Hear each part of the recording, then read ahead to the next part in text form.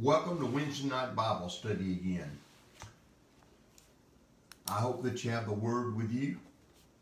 It is our shield, it is our guide, it is our compass.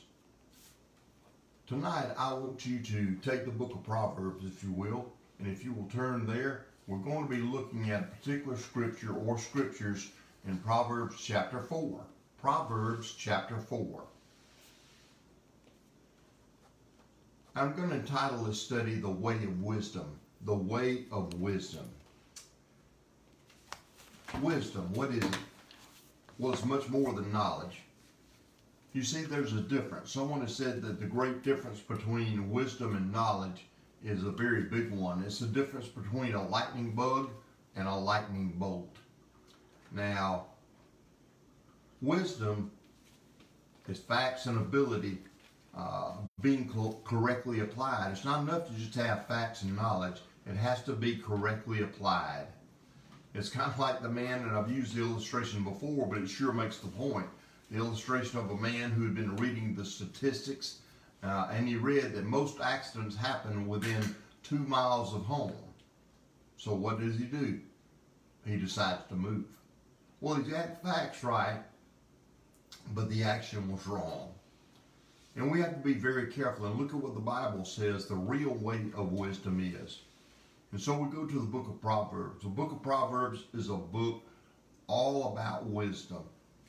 The book of Proverbs is a very good manual for life. It is a good business manual. It's a good spiritual manual. It's a good guide for us.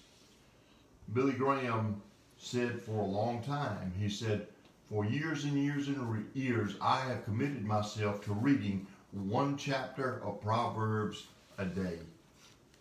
One chapter of Proverbs a day. And you can work through the book very quickly that way. But there's so much wisdom that we need to hear. Now, the passage that we're looking at tonight comes in a first division of the book of Proverbs, from chapters 1 through chapter 9.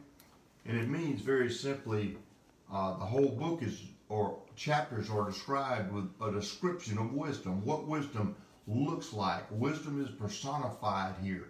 It is as if a person, or wisdom is alive and is a person and is talking to us. Now this will be fulfilled not just by types and shadows, but by the reality of the coming of Jesus, for all wisdom is found in Him. And so we go tonight to Proverbs chapter 4. If you will, take the word, and I want us to begin reading chapter 4 in Proverbs. And I want to begin reading in verse 20. I'll give you just a moment to turn there. And I always say, don't ever let any man preach to you or teach to you without the Word of God being open. Because the Holy Spirit is going to teach us from the Word of God and by the Word of God. Anything less than that is an error on our part. The same with the preacher using the Word of God. So Proverbs chapter 4, verse 20. "My son, give attention to my words. Incline your ear to my sayings.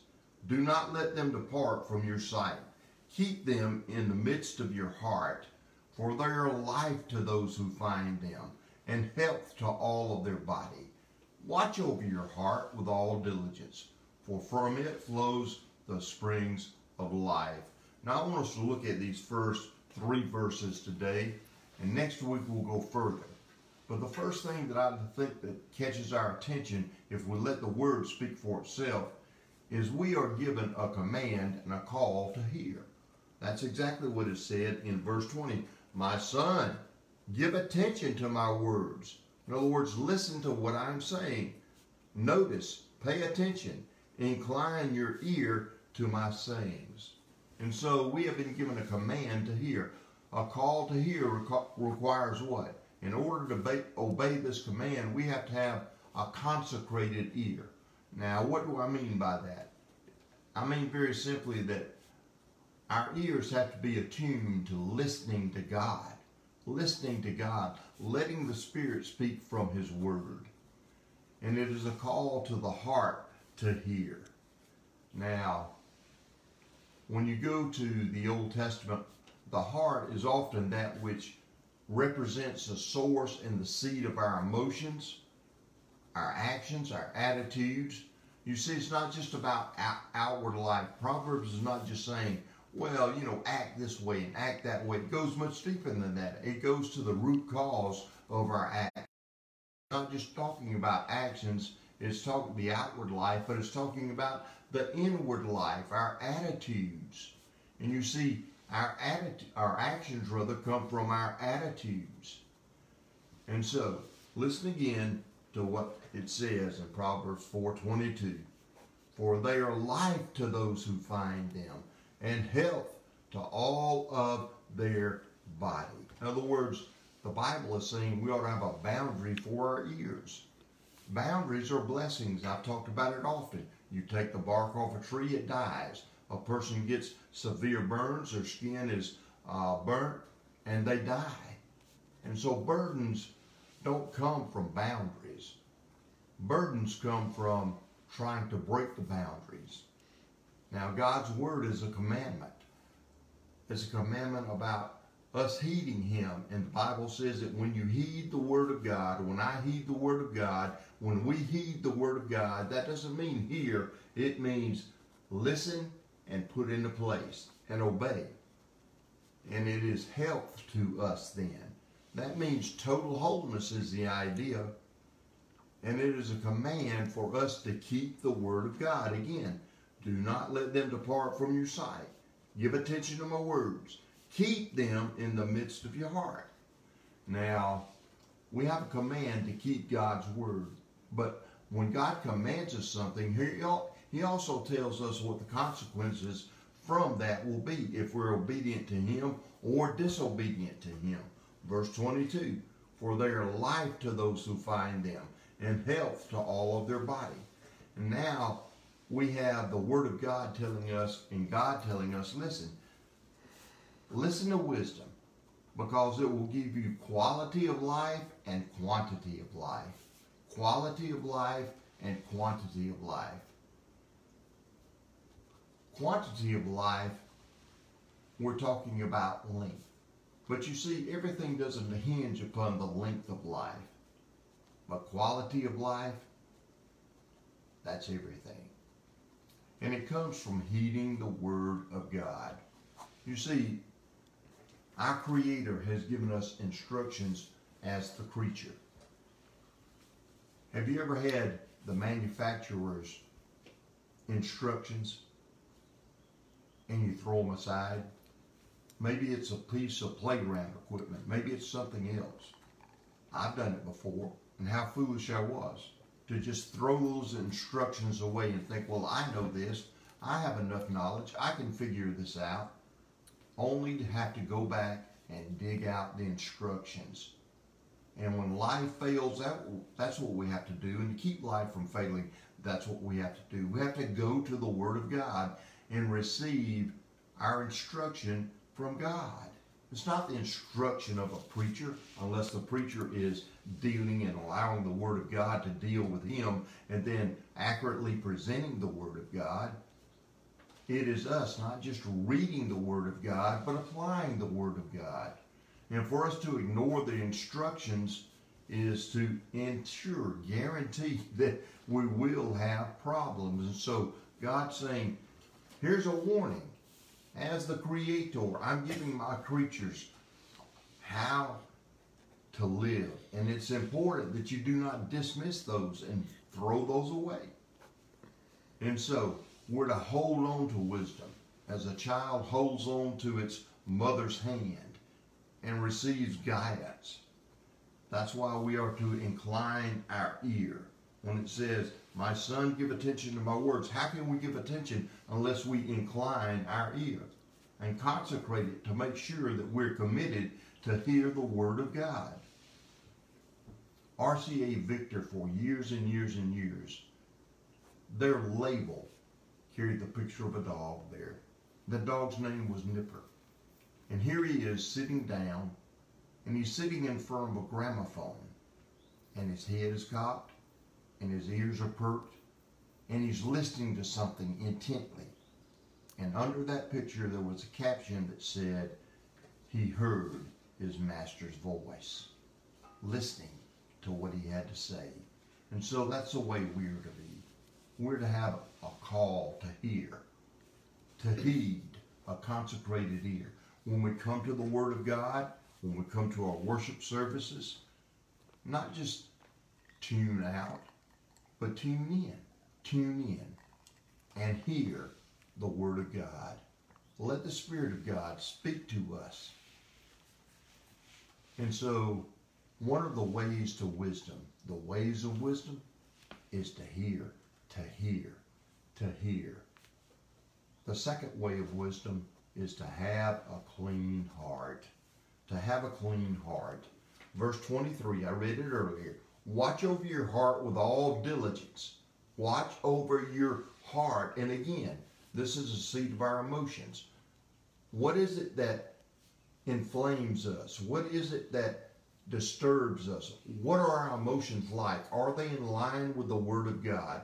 What about our mental thoughts? What about our attitudes, our internal attitudes that we don't think anyone can see, but in reality, they can see them?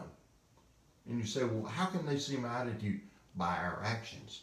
They see all of our attitudes by our actions.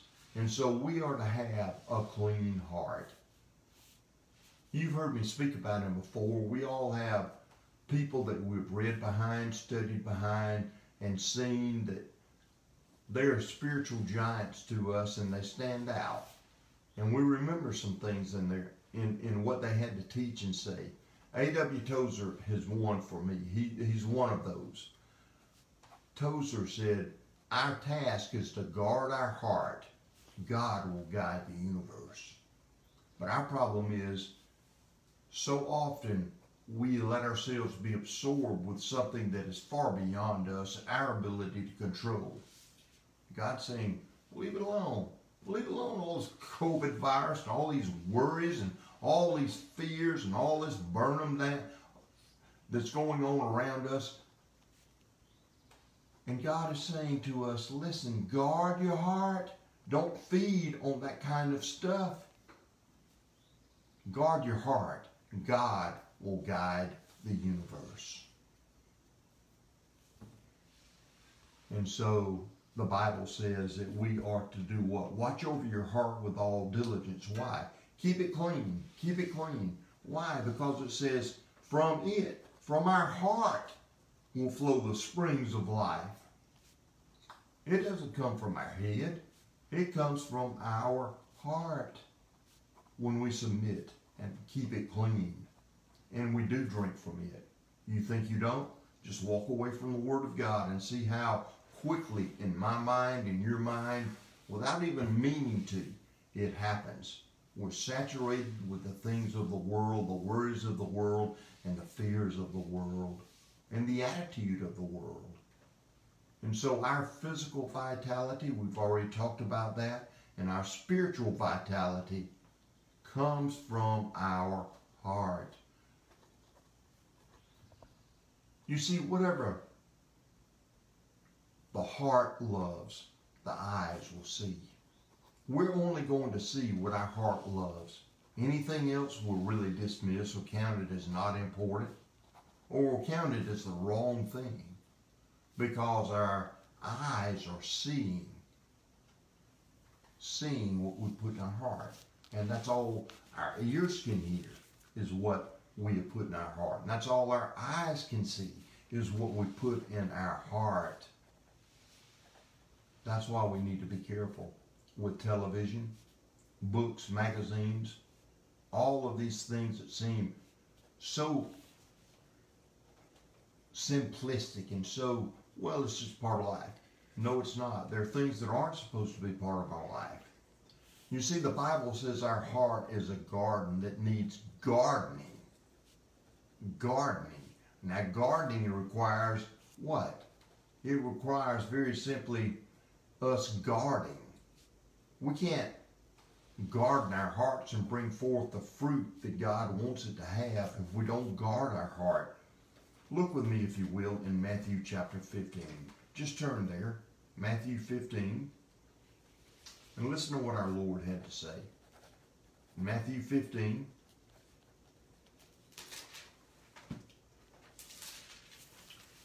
Listen to what he said in verse 18 of Matthew 15. He said, but the things that proceed out of the mouth come from where? The heart. Our mouth reveals our attitude, what we've been feeding on, what we've been thinking about. But the things that proceed out of the mouth come from the heart, and those defile the man. For out of the heart comes what? Evil thoughts, murders, adulteries, fornications, thefts, false witness, slanders. These are the things which defile the man. And what the scripture is saying to us in Proverbs, thousands of years before, is they ought not be in our heart. And so we have to guard our heart. Of course, that only comes by the ability we've been given by Jesus through His Spirit, when He forgave us and gave us His presence living in us. But after we become Christians, His presence living in us, while He has saved us, it doesn't change us. It is our ears being consecrated to Him and our hearts being clean that allows change and changes everything. But Jesus went on to say it's not about the physical. We can all appear to be so righteous on the outside. But Jesus said, but to eat with unwashed hands does not defile the man. It's not about, well, I wash my hands, I'm clean of that. No. That's not what it says. Now turn with me to Psalms, if you will. Psalm 24. Psalm 24. Now we'll begin reading verses 3 and 4. Verse 3. Who may ascend into the hill of the Lord? It is that which represents the presence of God. And it says, who may stand in His holy place? He who has clean hands and a pure heart, who has not lifted up his soul to falsehood, and has not sworn deceitfully. So the Bible is telling us, who's really able to say, well, yeah, I walk in the presence of God? It's the person who does what? Has a clean heart, who keeps his heart, who is willing to hear what God has to say. It's not about our likes or dislikes. Somebody says this, preacher says that, this person says that. Well, I don't like them, so I'm not going to listen to anything they've got to say. Well, that's fine. But listen to what God's got to say. And directly, this passage links our clean hands and clean hearts. You can't separate the two. The truth is that we do what we do because we are who we are.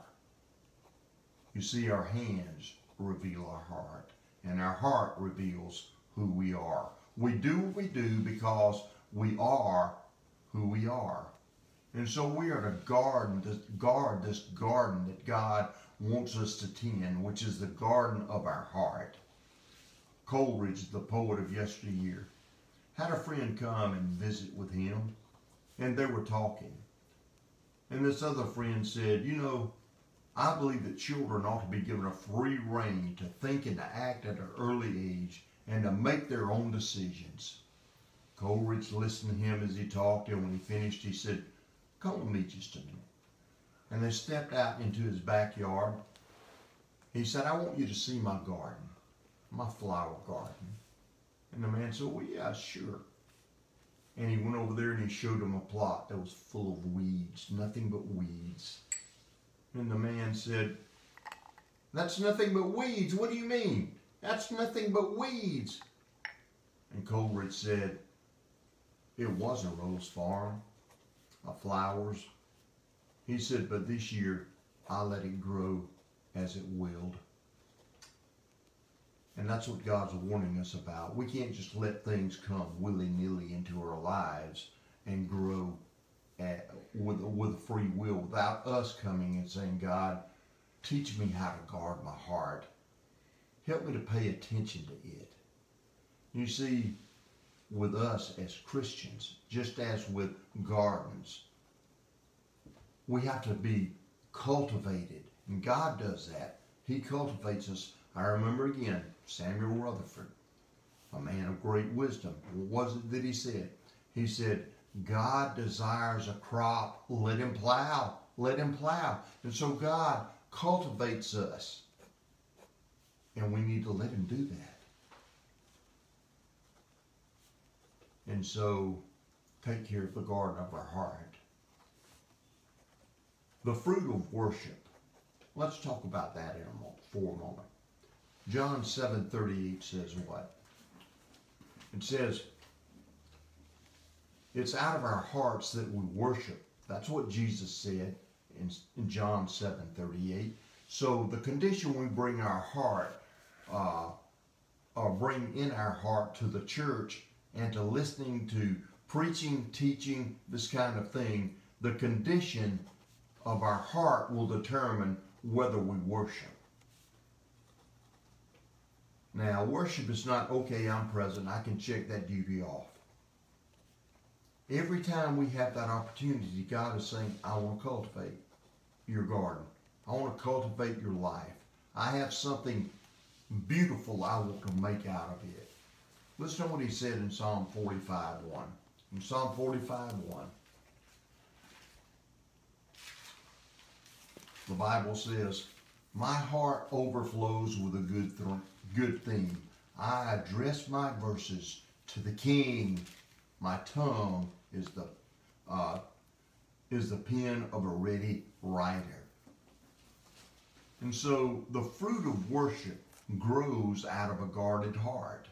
I didn't say the fruit of knowledge. I'm talking about wisdom. And wisdom always leads us to genuine worship. And the Bible is teaching us that the fruit of worship, okay, we come to church, we come to a Bible study. Well, what fruit is being able to be produced from that? It depends upon a consecrated ear. It depends upon a clean heart that is already present when we come and approach the Lord. You see, we can't let our heart go willy-nilly however we want to and listen to whatever we choose to during the week and then think that we're going to walk in on Sunday and be tuned to worship.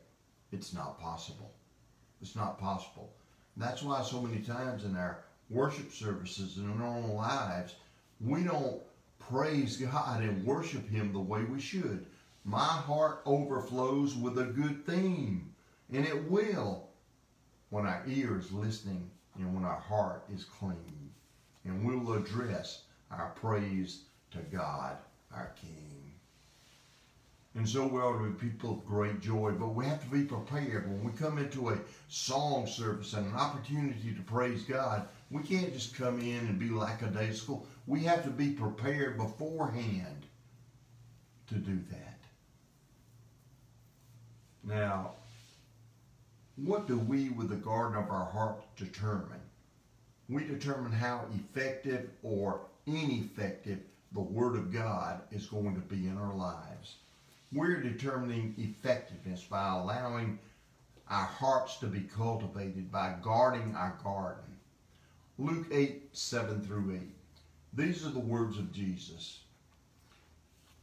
And other seed fell among the thorns, and the thorns grew up with it and choked it out. And other seed fell into the good soil and grew up and produced a crop 100 times as great. Is our soul good soil? Do we keep it where whatever seed that God's wanting to plant through His Word takes root in our life and brings forth fruit? Jesus said, now, the parable is this. The seed is the Word of God. And He goes on and He says, the seed which fell among the thorns, these are the ones who have heard, and as they go on their way, they are choked with worries and riches and pleasures of this life. They didn't guard the heart. They didn't tend the garden and bring no fruit to maturity.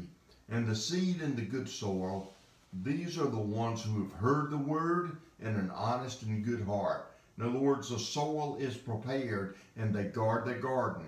They hold it fast and bear fruit with perseverance. Since our hearts are gardens, we have to cultivate.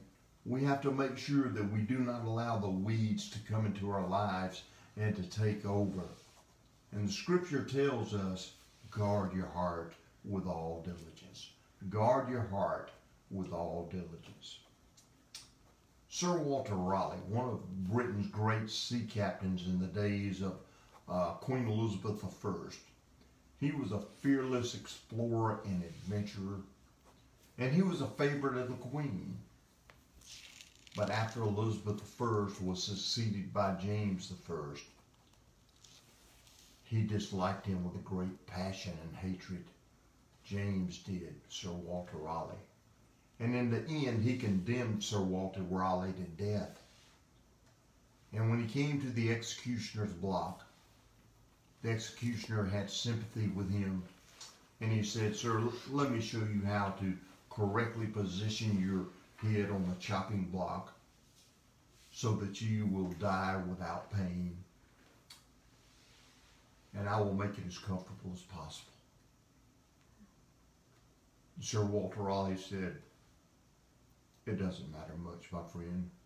He said, "Whether or not the head is right, as long as the heart is right."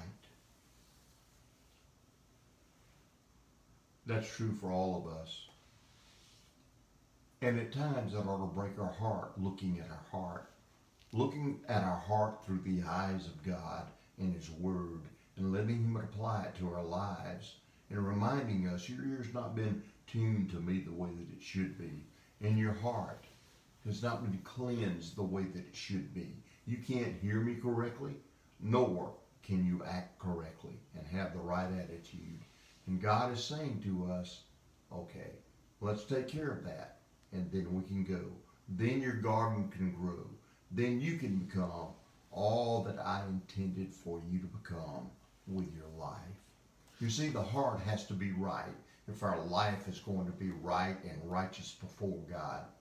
And our heart can only be right if it's cleansed by the blood of Jesus. And you say, well, that's happened to me. I'm saying cleansed every day by the blood of Jesus, indwelt by the Holy Spirit of God. Only then can the heart be kept with all diligence and care. And it needs to be protected. And one of the ways the New Testament tells us to do that is not just by our, again, well, I'm determined I'm going to do this. No, we protect that and we bring that about, a hearing ear and a clean heart. We bring it about by dressing ourselves in the breastplate of righteousness, which is the Word of God. The Word of God. And so we're looking here at the way of wisdom, a prescription, if you will, for spiritual health. And the first thing that we have looked at today and come away with from the Word of God is a direction that we need to pay attention to, a consecrated ear and a clean heart. They are important. They are vital. They are life itself. And when we turn to the Word of God, we turn to a lifeline for life. A lifeline for life. I thank you for being here tonight. I remind you, please go to our website. Remember, there are many people, you may be fine today, but there are others who are struggling. There are others who, we have some of these needs that have been made known to us on our prayer list there. And there are others that you may know about that we don't. If you feel free and have been given permission to share those with us, certainly do that. We ought to be people of prayer, lifting each other up. We want to continue to pray for some people that come to mind on that prayer list. I particularly, again, think about Brother Chris and his family as they're in this transition period, as his dad's walked through the valley of the shadow of death. I think of Brother Michael. His father's been in the hospital,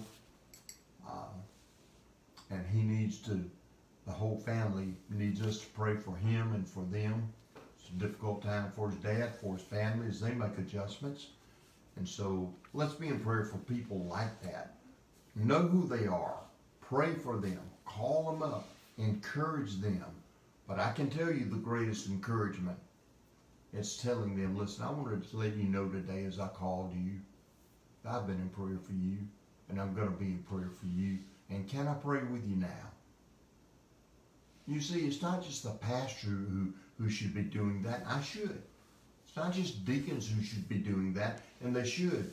It's every believer, everyone who has been bought by the blood of Christ, and that's every one of us. None are excluded. And I thank you again for being with us tonight. Join us next week. We'll go further. We'll look at the same passage and go to some other verses in there. Thank you.